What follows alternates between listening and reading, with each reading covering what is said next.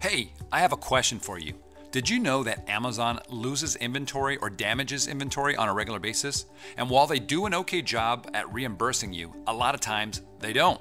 Not until you find the issue and then let them know about it. But that means combing through tons of reports and running things through Excel, doing all these complicated tasks, just way too much. Luckily, I had my team build me software that does this all for me. I called it Refund Genie, and now you can use it too. In fact, thousands of our podcast listeners have already been using it. Here are some real-life results pulled from our FBA High Rollers Facebook group. So here we go. I'm going to omit last names, but if you want to go to our Facebook group, you'll see the post there. But Peter got back $946. Mike got back over $1,000. Jared got back over $8,000. Sherry was using another service that got her $5 back, but got back over $6,000 with Refund Genie. Jessica got back $847, and she has a diligent partner keeping up with her inventory. Mark got back over $13,000. Tony got back over $5,000. Andrea got back $2,200 in less than 24 hours. Sebastian got back $2,500 in 2 days. I personally got back well over $10,000 in just the last few weeks. Kevin King, my buddy, he got back over $28,000 in less than a month. Jenny got back $1,200 in the past week, and Paul got back $13,900. Now, these are real people in our group, like I said, all of them. Feel free to join our Facebook group and do a search for Refund Genie, and you'll see a bunch of raving posts. You can join our Facebook group, by the way, if you're not in there already. There's over 17,000 members by going to ampmpodcast.com/Facebook. By the way, we do not take 25% of your reimbursed money that Refund Genie finds for you. I know there are services that do that. I think that would be a lot. For example, if you're getting back $8,000, we'd feel terrible taking $2,000 of it. Instead, Refund Genie is included in our suite of tools for all paid Helium 10 members, but you get 10 Amazon seller tools that you can use for other things like keyword research, keyword tracking, hijacker alerts, misspelling generation, brand gate checking, listing optimizations, keyword index checking, and so much more. The same tools that I use, the same tools that a ton of big sellers are using. By the way, we also have a 100% money back guarantee. We only want you as a customer if you're thrilled with the tools. So Refund Genie is just one of those tools, and it's included in there. Oh, one other thing, you can check to see how much money you may be owed from Amazon for free. Okay, so you don't have to be a paid member to at least see how much you might be owed. Okay, you can make that decision after you see the numbers. So take at least 2 minutes right now. Okay, you can pause this podcast, go find out, and then play the rest of this podcast. Head over to helium10.com. That's helium10.com. HELIUM10.com. Warning, the following podcast has been classified as insanely lucrative. Listener discretion is advised. You wrote off your car, your meals and entertainment, you went to Disney with the family, you went to a conference, but you stayed an extra week, and you wrote that off. All of these things are owner-bent. Your attention, please. Listening to the AMPM podcast may cause recurring revenue streams and unfair advantages over your competitors. Other side effects may include fatter wallets, fired bosses, and longer vacations. Listen at your own risk. Here's your host, seven-figure entrepreneur and online marketing madman, Manny Coates. Manny Coates. Hello, everybody, and welcome to the AMPM podcast. My name is Manny Coates, and I will be your host, and this is the show where we discuss all things private label and how to generate recurring revenue streams 24 hours per day during the AM and the PM, hence the name of the show. Get it? AMPM podcast. As a matter of fact, yesterday, I was doing a 3-way birthday party. I know that sounds kind of weird, but I have 2 other buddies that have the same kind of range on their birthday. We're all within about a week of each other. So we decided to go and do a Brazilian steakhouse, all you can eat. And while we were stuffing our faces with about 14 different kinds of meats, I was making money. How cool is that? Pretty cool, I think. So today's episode is one that I've been wanting to do for a while. It has to do with selling your Amazon business. And I've been talking about this since the very beginning, since the start of this podcast, right? I said, you know what, sometime next year, I want to sell my business. That would be this year, 2017. I was saying this last year. So I don't know that much about it, right? I didn't really consult with anybody about what I would need, and I probably should have, especially after having just done this interview. There was a lot of questions that I asked, and I was like, you know what? Now that I know the answer, I should have did this, right? So what do you need to do in order to position your company for maximum sale value. And I had about 20 different questions that I think probably the majority of you that are even considering selling your business probably would have. So I go deep into this interview, and my guest today is going to be Mr. Joe Valley. He's with Quiet Light Brokerage. And yeah, he's going to drop a lot of information. We could have probably kept going for 2 hours, but yeah, let's just get into it. Without further ado, here we go. Hey everybody, I am here with Joe Valley. Joe has been self-employed for nearly 20 years, first in the radio direct response arena, and he's produced a couple of TV infomercials for products that were initially marketed on radio and then took the last one 100% online in 2005. He built that e-commerce business up over a 5-year period and sold it in 2010 through Quiet Light Brokerage. Joe later joined Quiet Light as an advisor and has since closed nearly 35 million in total transactions, with more than half of that coming in the last 24 months. He's familiar with selling Amazon businesses and wrote the ebook 10 Steps to Selling on Amazon Business. Did I get that right? 10 Steps to Selling an Amazon Business. I misread that. In 2017, Joe has sold nearly 4 million in Amazon business. So this guy knows what he's doing. Joe, welcome to the show. Good to be here, Manny. So I've got a lot of questions, and I hope you have a lot of answers and a lot of time here because it's going to take a while to get through all of these. I do.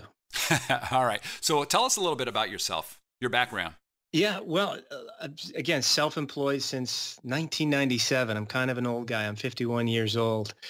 I've built my own businesses, bought my own businesses, sold my own businesses. And the last time I did it, I loved the process. I remember I really should have sold before the economy crashed, of course, but I took my last business, the online one, through the best of the economy. And then the worst, came out the other side, just emotionally toast and tired, and called every web-based business broker I could at the time to try to find somebody to help me sell my business. And it felt like everybody was trying to reach through the phone and get their hooks into me for a commission. It just didn't feel good. And then I talked to Mark Doust at Quiet Light. He gave me some good advice, basically told me to go away, right? He said, Joe, if you wait another 6 months, you're probably going to make another $75,000, $100,000, because my numbers were climbing. And right away, he had me right there. He gave me some advice that helped me. My kind of guy, honest, detailed. I went away, came back 6 months later, sold my business through Quiet Light, went back to my radio DR business, realized why I stopped. It's because I hated it. And called Mark up in late 2011, joined the team in early 2012. But here I am 5 years later. It's a good business. I love it. Yeah, it sounds like it. And you said this was off air that you're now a partner there? I am. I'm a partner. We've got 6 guys working for us now, quite a crew. Really, really sharp guys, all more successful and smarter than myself, for sure. Very cool. And now is 100% of your business online, or do you do traditional businesses as well? 100% online. We don't touch anything with brick and mortar presence. Okay. Is that what separates you guys apart from other companies, or what is different between you guys and the others? Well, when it comes to online business brokers, that's really all we should be talking about. Brick and mortar business brokers do a completely different thing. There's often real estate involved and so on and so forth. As far as online business brokers, I think what really separates Quiet Light from some of the others is that each of us here have built and bought and sold our own web-based businesses. We're not kids. We've had our own home runs. We've had our strikeouts and so on and so forth. You can't, of course, be a successful entrepreneur without having failures, and we've had those. But we've all done very well, and we're all well-aged, if you will, and understand the process very well from all different sides. And I think that really makes the difference. And we all kind of have adopted Mark's philosophy, which is have as many conversations as we can and help as many people as we can. And eventually it's going to benefit the company and us as individual advisors. And that's what we do. Okay, cool. And how long have you been doing this, or how long has Quiet Light Brokerage been around? Quiet Light's been at it since 2007, so 10 years. And I personally have been at it for about 5 now. Actually, LinkedIn just told me my anniversary was April of this month, so 5 years. Congratulations. Yeah. All right, nice. Thanks. So let's talk about the mindset of somebody who's going to be wanting to sell a business. You said you sold yours because you didn't like what you were doing, right? You wanted to get out of it? I was tired, like entrepreneurs love that juice when you first start something and get it rolling. And oftentimes, especially in the internet business, what I found with myself and what I find with a lot of other people is they never think, A, that they have a saleable asset, and B, far enough in advance to actually make it saleable. And for me, that was a situation. It never occurred to me that I could sell it until I was sick of it. And that's the absolute worst time to sell it, because the time you're sick of it, it's not trending up anymore. It's trending down, or you're not doing everything that you could do to make it as valuable. Okay, so you bring up a good point. If I've got a business, my Amazon business, and it's trending up, it's doing well, at what point, assuming that I do want to have an exit at some point, but I just don't know when do you think is a good time to get out, to sell, to put it up for sale? If you love it, never, right? If you love what you're doing, if you are enjoying it and you want to take it beyond Amazon to, Facebook advertising, a Shopify store, so on and so forth, and you absolutely love it, it doesn't really make any sense to sell many because of the broker fee involved and then the capital gains taxes. You're not going to take enough money off the table to say, hey, I'm done. Sometimes if you get the business big enough, you can.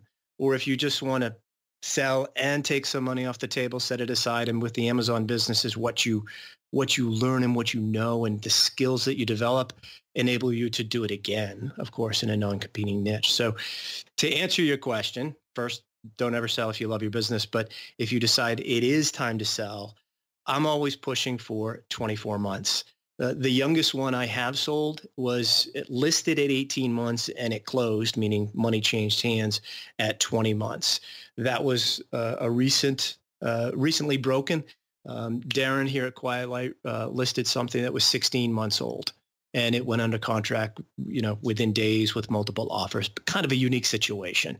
But the older the business is, the more legs it has, the stronger it is, and the less riskier it is for buyers. So your value is going to go up for two reasons. You're going to get a higher multiple because buyers are willing to pay more for a business that's more aged, and hopefully your discretionary earnings, your profit, let's call it, is higher. So when you apply that multiple to that discretionary earnings number, it's going to have a higher value. So the longer you wait, the more value the business is going to have, and you're going to make more money. Just don't build it and sell in a year. I just don't think you're going to make a good enough return. Buyers work hard for their money. They want to spend it wisely. They want to make a good investment that's risk averse. And therefore, the older the business, the better value it is for them and the more money you're going to make. Let's just talk about that. If you have a business that's 12 months old, a year old, versus one that's 18 months, what kind of multiples are you talking about? What's the difference typically? I'm not going to be able to give you a multiple at 12 months old because I won't take that listing on, to be honest with you. Gotcha. Okay. So 16 months, 18 months, that's the minimum that you'll even take on then. Yeah. There's exceptions to every rule. That one hasn't come along yet. But there always are exceptions. Specifically, the listing that I listed and sold, when you talk about that particular multiple, that at that time it was 18 months old, closed at 20, it was about a 2.65 multiple. But we can't simply say, oh, okay, so if my business is 18 months old, it's 2.65, because there's extenuating circumstances all the time. Every business is different. It has different value points, different things that make it more value, things that make it less valuable.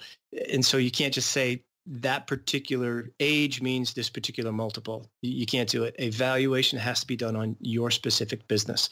You can kind of guess at a range, which is, something that is okay to do.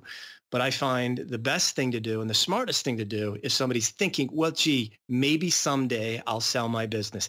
Even if that someday is 12, 24, 36 months down the road, have a conversation with somebody like myself. And I don't mean to be pitching my services. Call anybody that you want to work with.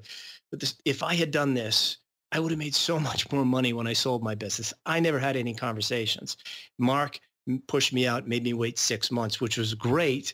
It added more value to my business. But if I had a conversation with somebody 24 months in advance, I would have sold so much sooner because I was emotionally still invested in the business.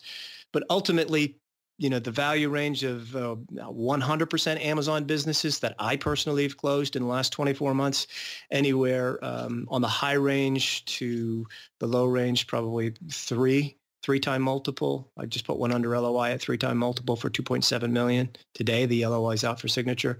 And the lowest, probably 2.3, 2.4, trending down, not as exciting business, not doing well, that kind of thing. What makes it an exciting business? Maybe give you an example without giving away names and whatnot, but I launched the business in January. It just turned 21 months old. The person that was selling it, he and I had been talking for about 8 months, and I kept saying, you got to wait, you got to wait, got to wait. Finally, 21 months old, kind of worked with the timing of him moving on in his life and getting into the next phase in his life. He was 29 years old, so it's not like he was doing something and going to retirement. But that particular business was growing month over month, year over year. It was still young, so I can say 340% growth year over year, which is what it had, but so many of these small businesses do, or young businesses do, when they're growing so rapidly. But in this case, he had 17 total SKUs. 9 of them had been added in the last 6 months and accounted for 40% of that trailing 12 months revenue. And he had identified 47 additional SKUs that could be added quite easily. These were products that could be bought in small quantities, 50 units at a time, and the growth there was really laid out. That's an exciting business for a buyer because there are clear paths to growth, right? They don't want to buy the business and try to figure out what to do next. If they see clear paths to growth that they can step into and go down, that's the most exciting kind for them. And in that particular business, we had 2 offers within 10 days, went under contract very quickly, sold nearly at full price. Okay, that's awesome. So how long typically are you seeing Amazon businesses being listed for before they actually get sold? Great question. They're all different. Our engagement letters are for 90 days. And in my situation, the objective is to have 3 to 5 conversations with potential buyers in the first 30 days. And from those 3 to 5 conversations, we get at least one acceptable offer. And you're under letter of intent within the first 30 days. And then typically it's going to take anywhere from 30 to 45 days to close on a cash deal. If it's an SBA deal, which needs a little bit more age to it, it might take 60 to 75 days. So our engagement letters are for 90 days because generally it gets listed under LOI through due diligence and closed well within that time period. And what percentage of your sales right now would you say are coming from Amazon businesses? Year to date for me, probably about 60% have some sort of Amazon component to them. I just listed one that's 100% Amazon business. It's literally exactly 24 months old. April's its 25th month. $900,000 in discretionary earnings in the trailing 12 months, listed at 2.699, three-time multiple, and it went under LOI. Well, the LOI is out for signing today at a full price, so a full 3-time multiple. Okay, well, that's awesome. So let me ask you this, though. I've had conversations with people that say, look, I can get higher valuations for my company if I'm not just Amazon, if I'm also in retail, if I'm also diversified. How much truth is there to that? And does that affect your business if they're not only online anymore, if they're now in retail as well? It's 100% true. Absolutely 100% true. When I look back at the e-commerce businesses, and I'll define that as multiple streams of income versus just a 100% Amazon business, I'm selling the e-commerce businesses at 15 to 20% higher value. So it's a very, very big difference. Think about it from a buyer's perspective, right? They're spending $2.7 million or look, $300,000 or $1 million, whatever the amount is, odds are it's their life savings that they're putting on the line or damn close to it. They want to make a good investment. If they do that with a 100% Amazon business, it's riskier than a business that has 25% revenue from Amazon, 50% revenue that's organic. Facebook advertising is another 25%. That's much less riskier than the 100% Amazon business. So they're willing to pay more for that. And they should pay more for that because it's probably a well-aged business that's diversified with multiple income streams. I would pay more for that. Wouldn't you pay more for that?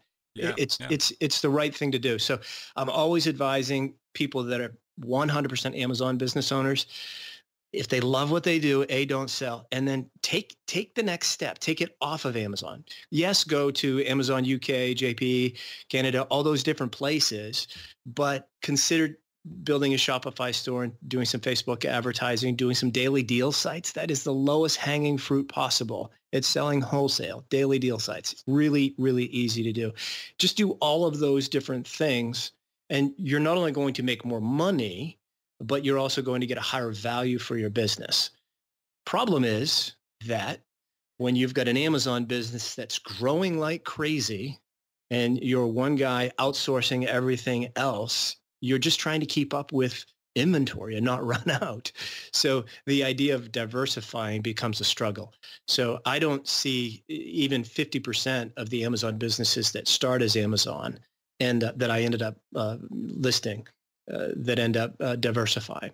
In fact, the one that I've talked about already that's under LOI, or the LOI is out, I talked to him 9 months ago, and we almost listed in the fall, but I said, his name's David. David, if you wait, you're going to get a higher value. This is a very, very good example of waiting. We almost listed in the fall at a 3-time multiple. At that time, the list price would have been $1.7 million.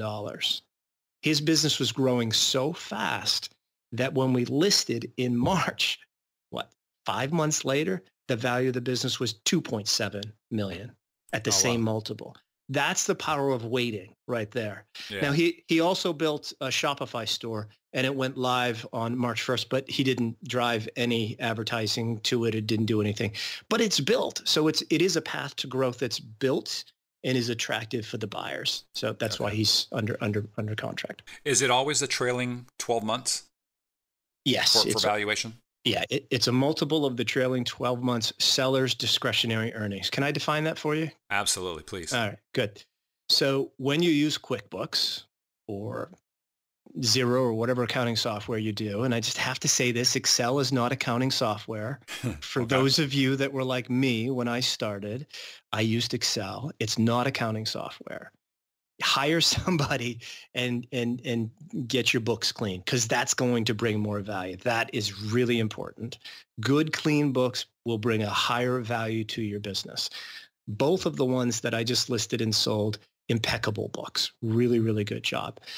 And buyers, when they're going to stroke a check for $1, $2, $3 million, they don't take that lightly. And if you don't have good, clean financials, they lose confidence in you.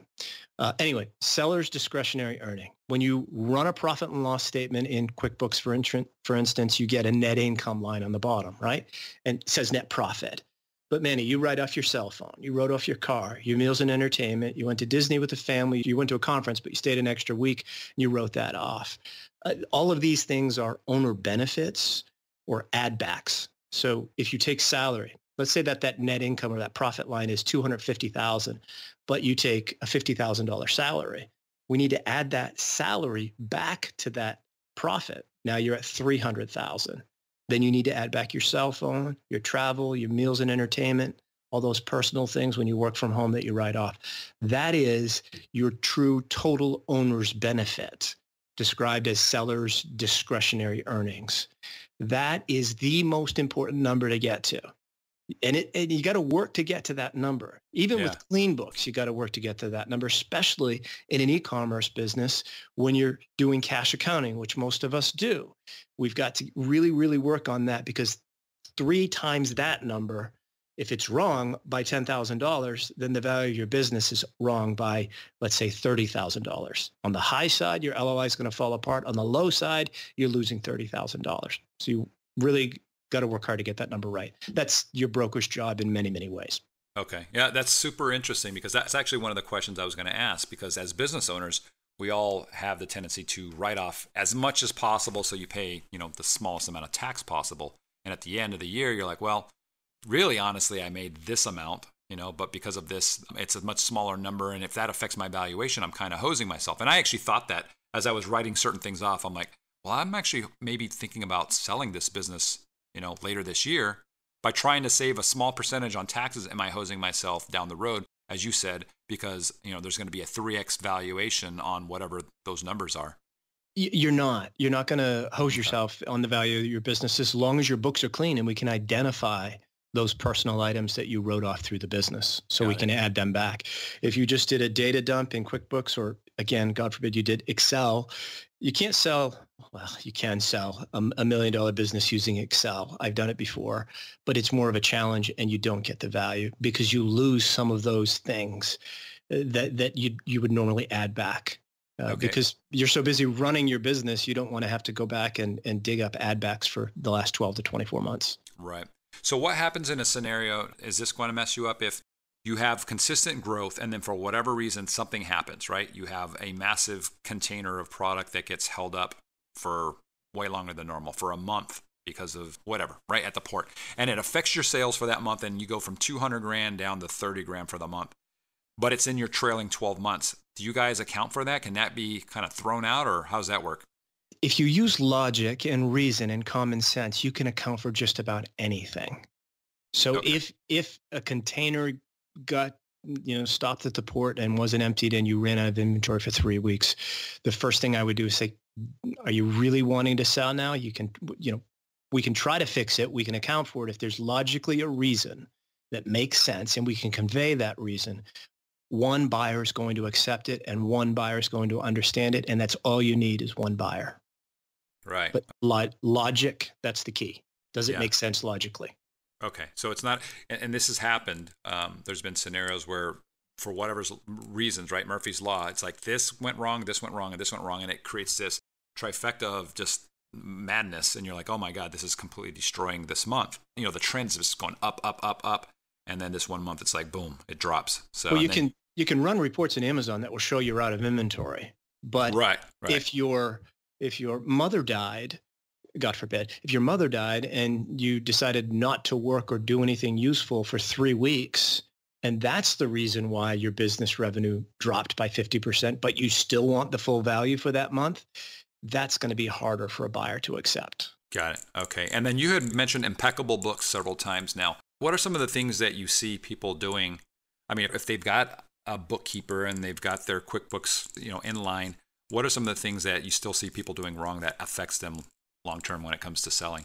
With e-commerce businesses, let's just get rid of the word impeccable, first of all, because it's a standard that very, very few of us can meet, myself included. I've had a few come through with impeccable books. What I really mean is good documentation so that you can run a report in QuickBooks. I want to see, someone wants me to do a valuation. I'll say, okay, just run a report for the last 24 months with a monthly view and export it to Excel. That should be, easy for them to do if they use accounting software.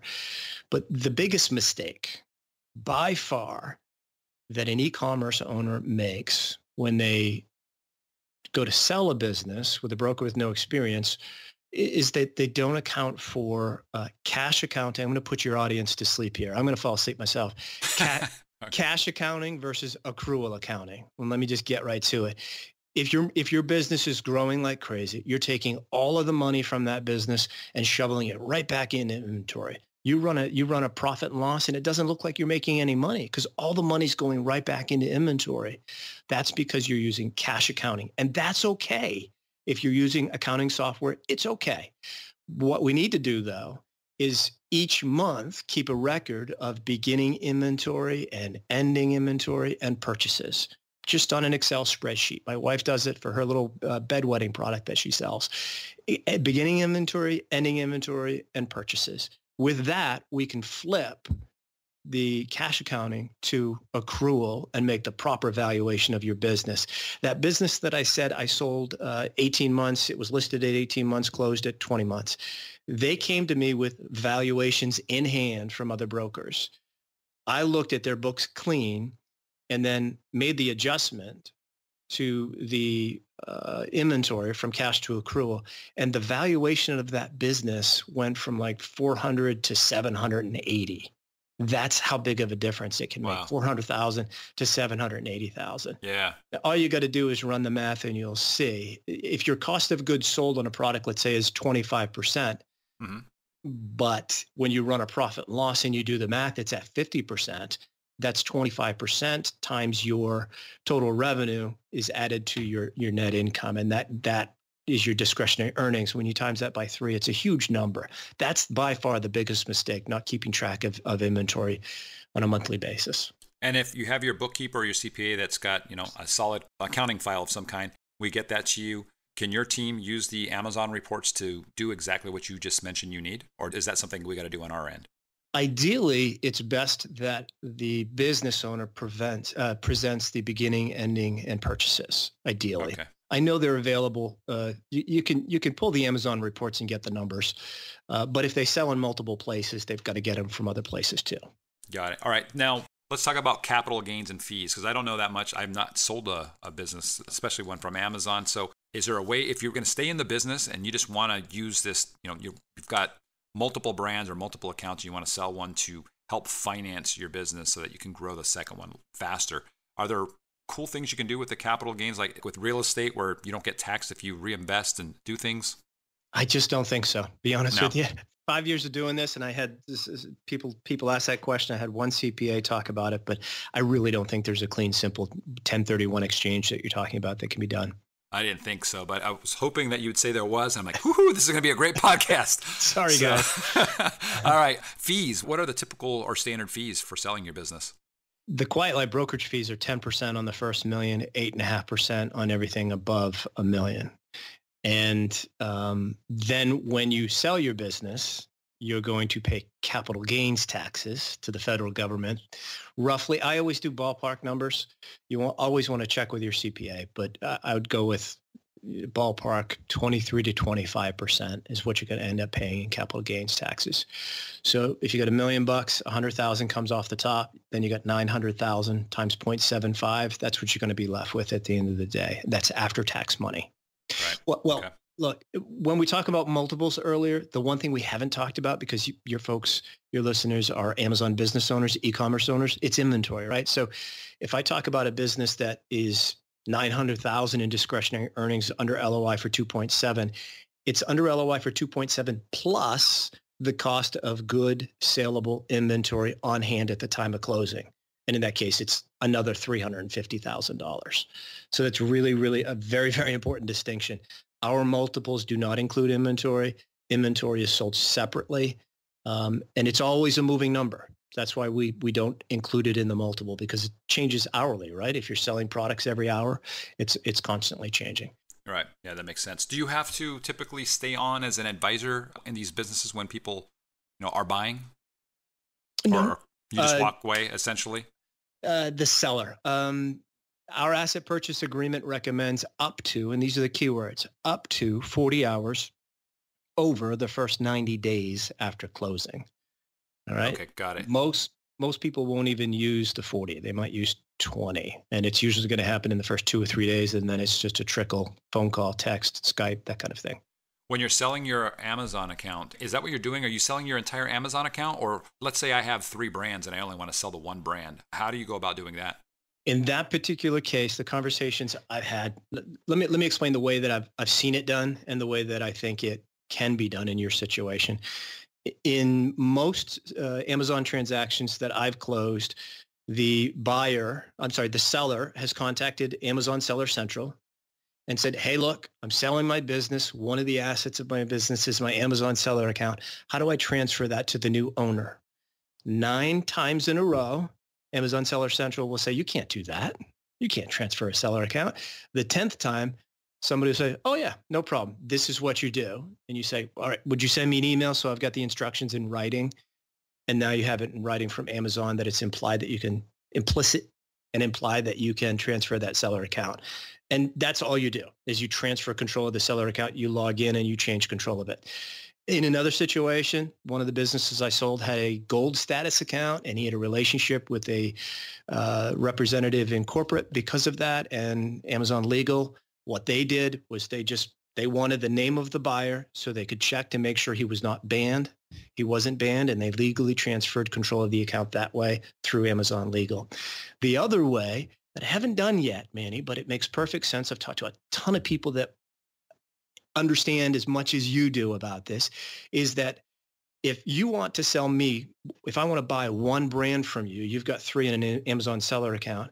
You tell me, if I take that brand, if I open up my own seller account, all of your ratings and reviews from that brand are going to carry over because I'm going to use all the same ASINs. So I'm going to, everything that you had, I'm going to get, except for my own seller account ratings, which I don't think matter as much from the experts that I've talked to. So you could sell one brand and just have somebody take over that brand.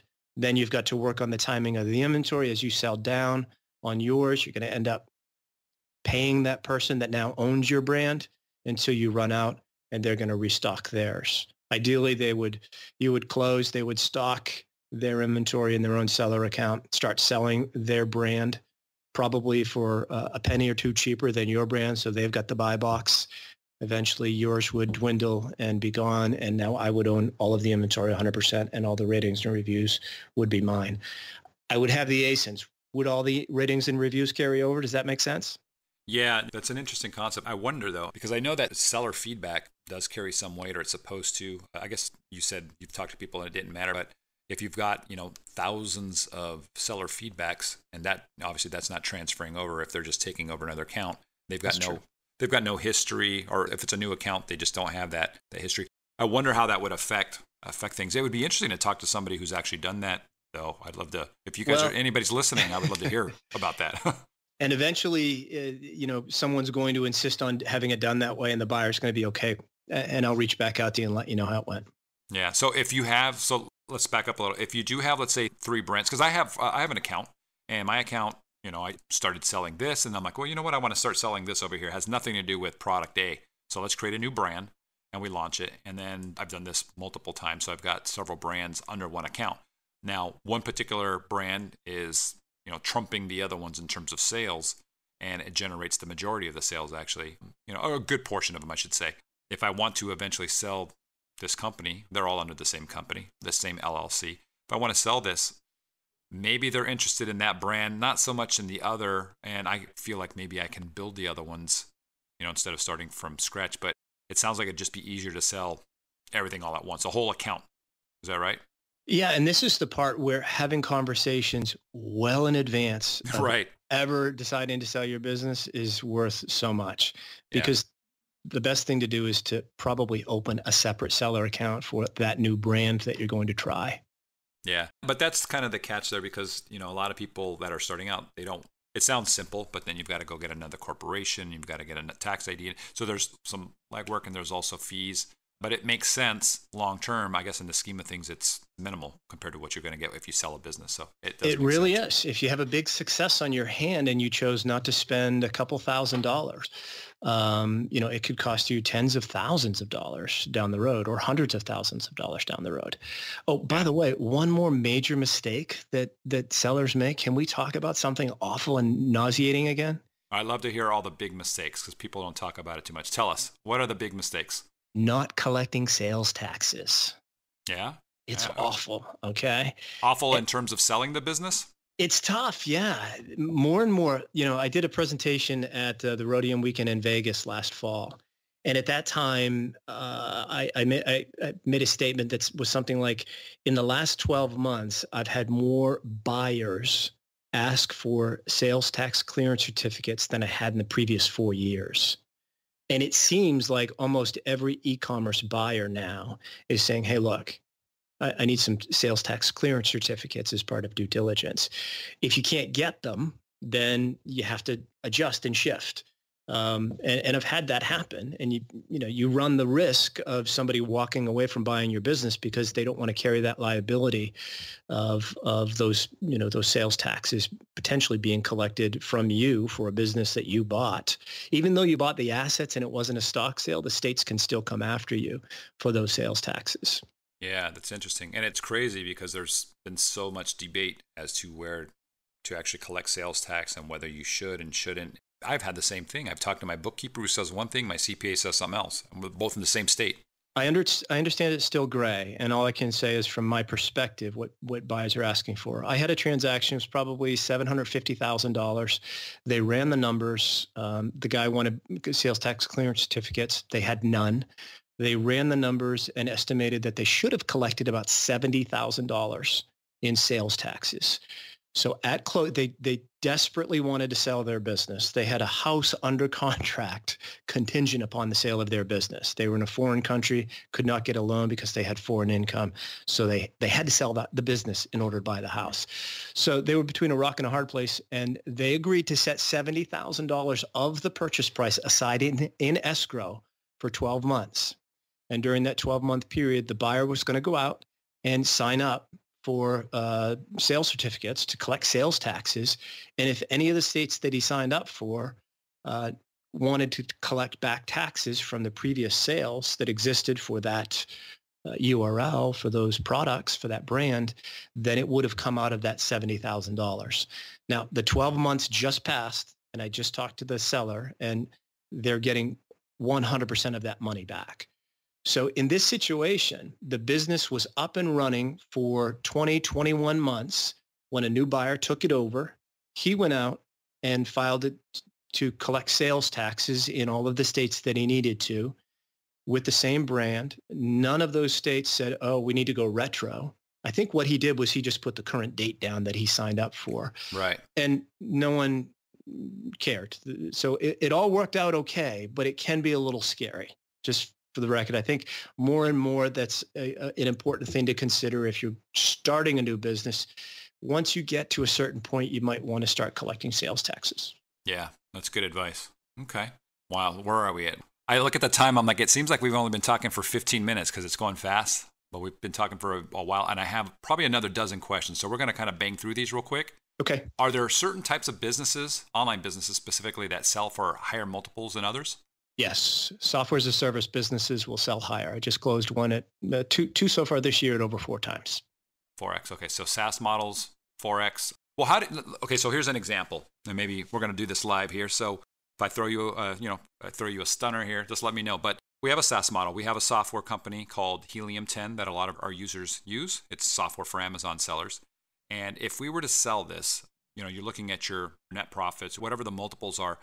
But outside of that, for example, we have a very large user base, and we can leverage this user base to launch other stuff. And we did that. We wanted to run some training, some conferences. We have a monthly training. We reach out to these users. Would you like to do this? And immediately we have a 7-figure per year business that's separate from the SaaS model, but was generated from that community.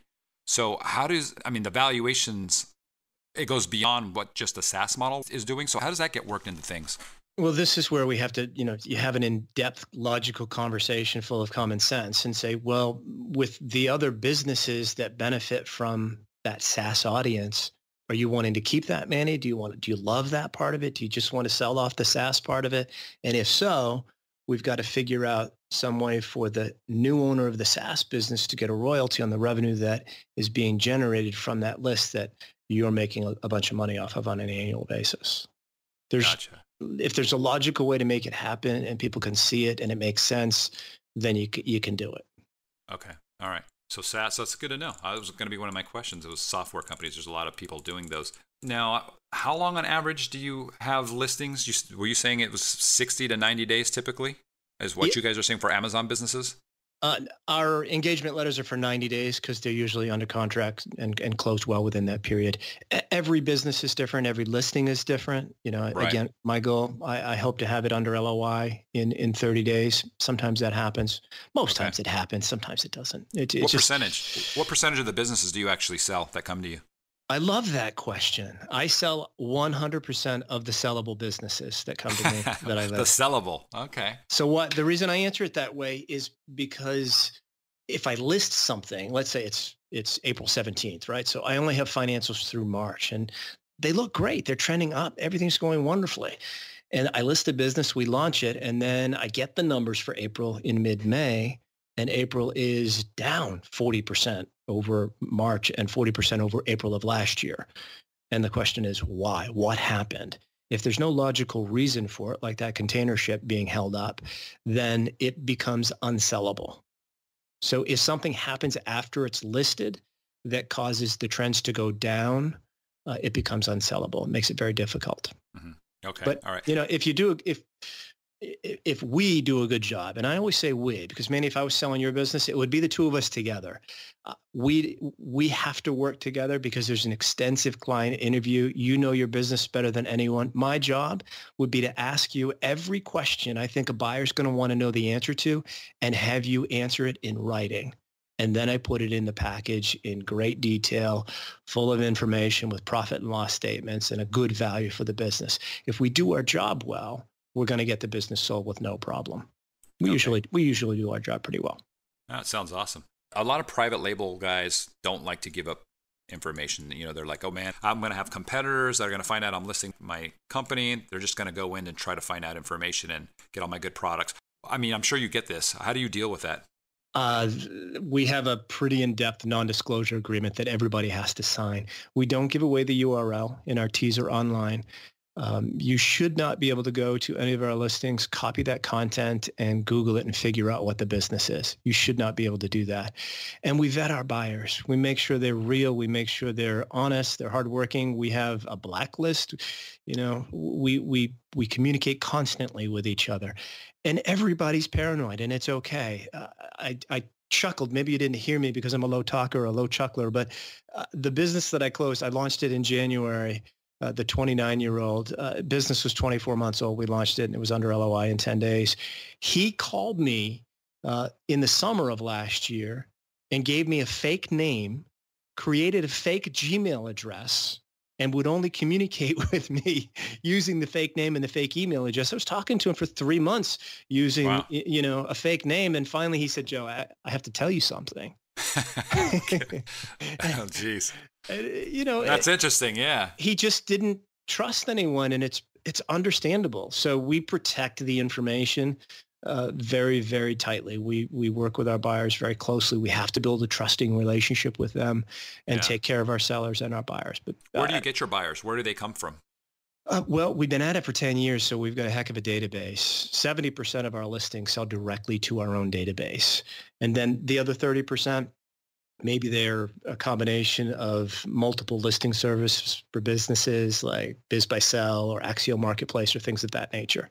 Yeah. Can you mention like how many active buyers you have on your list? No, we never actually give away the number because it's always changing, and it's not really about the number. Let's not brag about numbers. It's really about the quality of the people in them, because it only takes one buyer. If I told you I had 50,000 people, it's just a number. You can't verify it. So we've made a practice of never sharing the number. We just do our job well, take care of our buyers and our sellers to make sure they're both happy at closing. That's the key thing. Do you find that if a seller actually has different stores on Amazon, they have UK, Japan, different ones other than just the US, does that make it more attractive for a shorter sale? Yeah? Yes. Again, it's diversification of income. Even though it's all 100% Amazon, it's still diversification of income. For instance, again, the one that launched in January, he had launched Amazon UK in October and did $6,000 in revenue. He did $10,000 in revenue in November, and December was bigger, so on and so forth. So that is a clear path to growth that's already open, right? When you look at that, it's 3 months of Amazon UK. Well, there's another 9 months in the year. So the buyer looks at that and it's very exciting. So they're willing to pay a higher value for the business. I'm going to push the multiple higher for that reason, and they're going to pay a higher value for the business. It's, just a little bit of diversification of income, but it's also a clear path to growth, which is really, really key. The other thing that we mentioned, you asked me earlier, what brings more value for businesses? And I immediately said software as a service. The other thing is B2B. Buyers love B2B customers because generally the average ticket is higher, the margins are better, and the customer service is lower. So B2B is good as well, especially if there's a repeat customer base to it, or if they sometimes come and buy in bulk. And there are more and more B2B buyers that are heading to Amazon to make their purchases than 24 months ago. So it's a good space to be in as well. Yeah, sounds like it. So who's your typical buyer of these web-based businesses? Great question. It is everyone you could possibly imagine. People that want to be you. They want to work from home. They want to wear jeans and a T-shirt and see their kids every day, drive them to school, pick them up. But they live in the corporate world. So they roll over their 401k and they buy a business. Or people that have sold a business in the SaaS space and want to be in e-commerce, or e-commerce want to be in SaaS. people that I've got a guy that works at a very, very well-known accounting firm up in Chicago. And he's got a venture-backed person that, gave him several $7 million to buy Amazon businesses. And he's under LOI with a new business now. So it could be just about anyone. A dad going back to work after staying home with the kids if mom was working. Mom going back to work after the kids are off to school if dad was working. So it could be a whole variety of buyers. You just never know who they're going to be. I know when I sold my business, Manny, I knew exactly who my buyer was going to be. I knew my biggest competitor. I spent a ton of money on pay-per-click. They spent more. I had a ton of organic traffic. They didn't have it. They were going to be my buyer.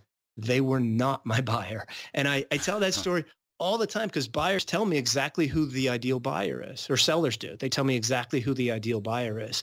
But you don't know who they are until they show up. They're out there.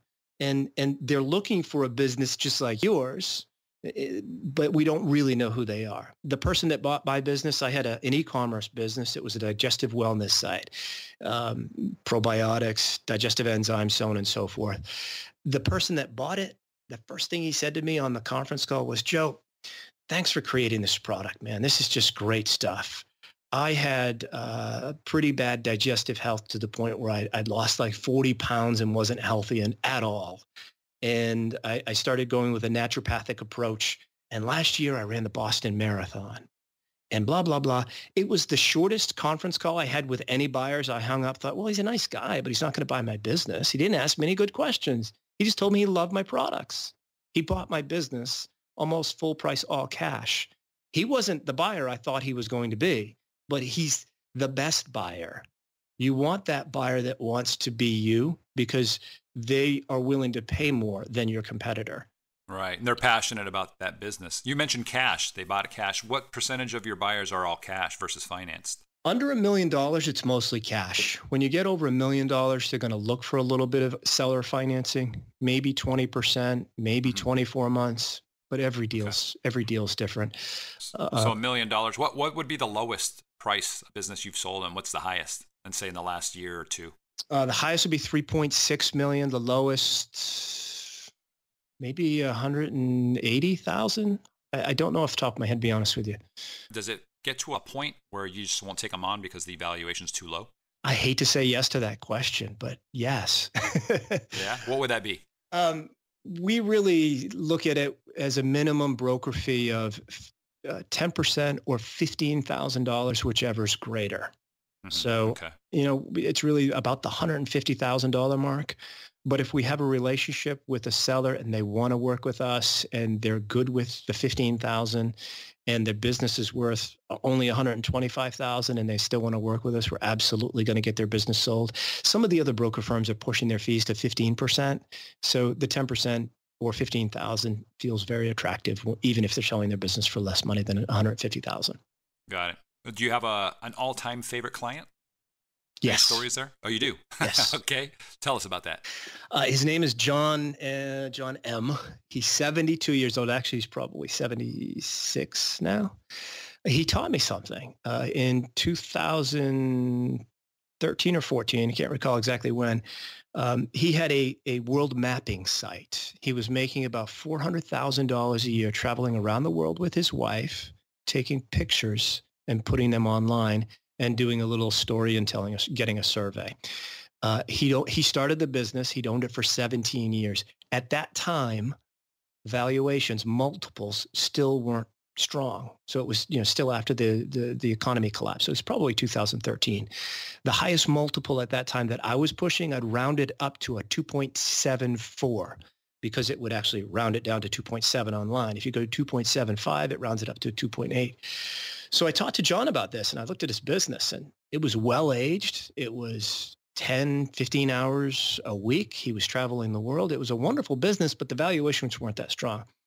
He was so honest and hardworking and sincere, and I trusted him and believed in him, and he brought value to the business that he convinced me politely and professionally that the business was probably worth 4.5 times. Because he was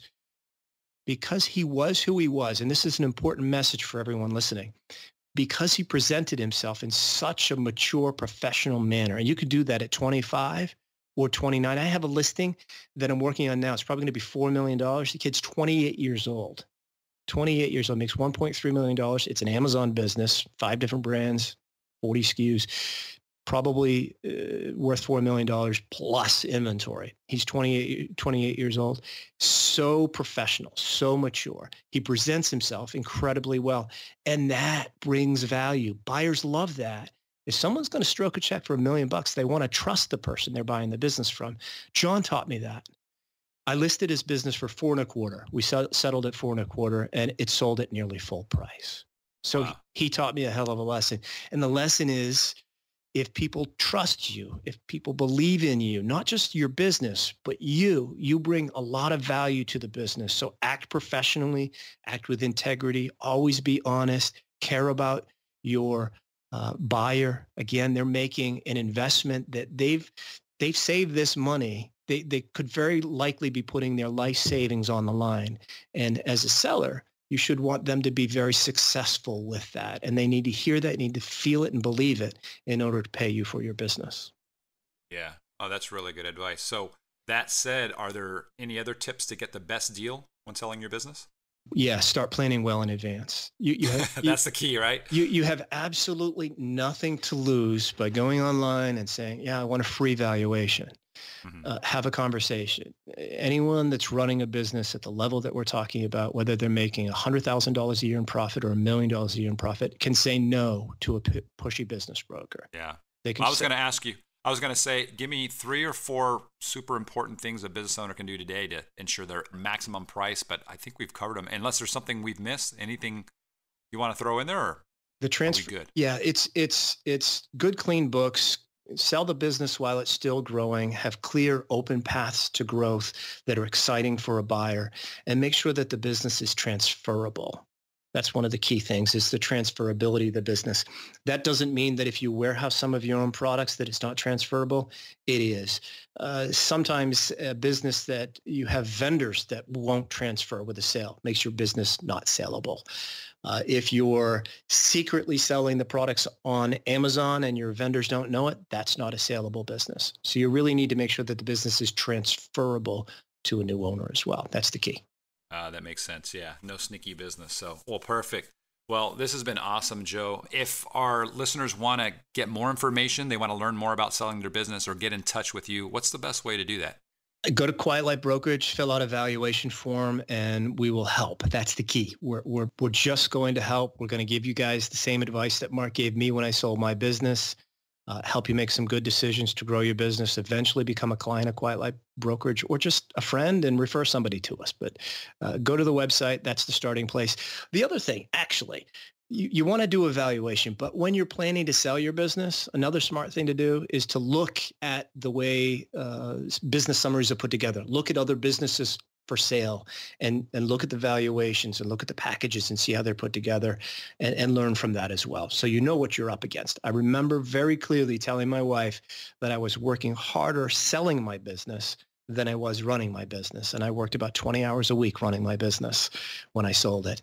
I was working harder selling it than I was running it. So be prepared well in advance, good documentation, financials, transferability, clear paths to growth, and have a conversation early on with somebody that can help you 6, 12, 18 months in advance. That's awesome. So Joe, we're going to stay in touch because I definitely want to have an exit for a couple of businesses. So we'll talk there. I know that you're coming to one of our live events as well. So just found out about that. So that's cool. Looking forward to it. Yeah. Those of you that are going to the Illuminati Mastermind live conference event, Joe will be there as well. So yeah, if you guys have questions, hit them up on the website. I believe, Joe, you're now in our Facebook group as well. So I'm going to tag Joe there and you guys can ask questions. But thank you so much for coming on the show. This has been like super eye-opening, super informative. If you like this episode, definitely check out episode number 112. That's where I talk about what's been going on with my inventory. I had Amazon actually incorrectly oversize some of my products. We were paying extra fees. And I go into details on that. That's in episode number 112. Definitely check it out.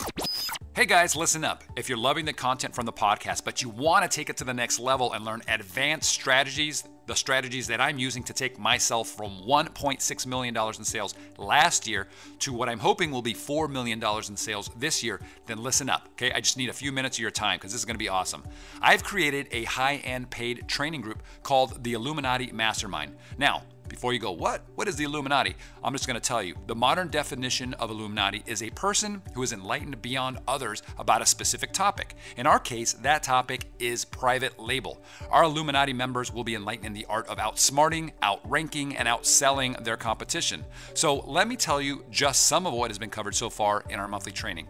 Okay, we talked about a secret strategy we use to ensure that our supplier is giving us the best possible price. And this has saved us tens of thousands of dollars already this year. It's probably going to be over $100,000 for me personally by the end of the year, right? Because if you're spending $6 a unit on a product instead of $3 and you think you got the best price, you're getting hosed, right? So we're going to show you how to fix that. We also talked about a quick service that I linked to my Amazon account that should generate me more than $20,000 in sales this year alone from eBay. And I wasn't going to be selling on eBay, but guys, this took just 15 minutes to set up and I never need to do anything again. And I'll be honest, I didn't even set it up. I just kind of pushed it off to somebody else and they did it. How to add high converting coupon buttons to your pages that almost nobody is doing. This one really blew away a lot of people. And that's just in our free webinar, okay? The free webinar that I want you to check out right now. That's going to be at illuminatimastermind.com. So write that down, illuminatimastermind.com. If you join us on the paid membership, we open the floodgates for you, okay? Our paid Illuminati monthly training members just learned how I save myself over $1,000 per month, sometimes $1,500 per month on freight forwarding with just a 1-minute tweak. It's super simple, and this is easily going to add up to at least 12 grand this year, maybe more, and that's money in my pocket. We also talked about who I go to on Amazon for better seller support, right, than the general seller support staff, because I seem to never get anywhere with those guys, and I know a lot of people complain about them. So I'm going to tell you what I do to get by them. And we're going to talk about a service that Kevin King uses to get his products included in tons of catalogs and gift guides. And these things generate sales for him daily. And it really crushed it in all the Christmas guides that he got his products into during the holidays. We talked about how to force Amazon into giving you the perfect keyword-filled URL, okay, so that you rank better with SEO. If you don't do the exact process, you're just going to be given a random URL with a bunch of keywords from your title, and it's just a mess. It doesn't do anything for you. We also talked about how traditional product inserts, you know, standard paper inserts you put into your product boxes that you hope someone will type in the website and go register the warranty or whatever it might be, how those are pretty much obsolete unless you are part of our group. And if you're part of our group, then you're going to know we have something we call the Illuminati inserts, and they're going to blow your mind. It's crazy, right? You got to get with the 21st century. All of this and a ton more. And we do it every single month during our high-end webinar training. And we also do a monthly Q&A session with me, Kevin, and our other super successful mentors just to make sure that you're covered on all the topics that we presented. And if you're ready to take it to the next level beyond the monthly training, and assuming that there are any tickets left, please come and join us at our live Illuminati Mastermind training with 74 other Amazon sellers. That's right, we've got a cap. There's 75 people that are coming out to this event, and it's going to be amazing. It's 3 nights, and it's I think it's going to be mind-blowing. The guests that we're bringing out to speak, the mentors, are top level. A lot of these guys have never spoken at other events. We got them to agree to come out to our event, and we're super excited. By the way, none of this is cheap, okay? I always say this up front because we don't want tire kickers. We want people that want to take action, right? Would you rather be cheap, or would you rather have the potential to rub elbows with guys that really know what's going on, guys and gals, to potentially 2x, 3x, and even 10x your earnings? So come join us. I'll show you a tool, if you don't already know about it, that's in our free webinar, by the way, that should hopefully pay for your monthly training for some time to come if you actually use it, okay? It'll get you some money back. So head over to illuminatimastermind.com and sign up for the next webinar right now, okay? The first 2 live webinars we did, by the way, they maxed out at the 1,000 seat capacity. So get there early, don't miss it, add it to your calendar, set a reminder with Siri or Cortana or whoever it is that you're using for that specific time on that date. And yeah, head over to illuminatimastermind.com and I'll see you on the inside. You've been listening to the AM/PM podcast hosted by Manny Coates. For more information, insider tools, and to get the resources mentioned in this episode, visit ampmpodcast.com.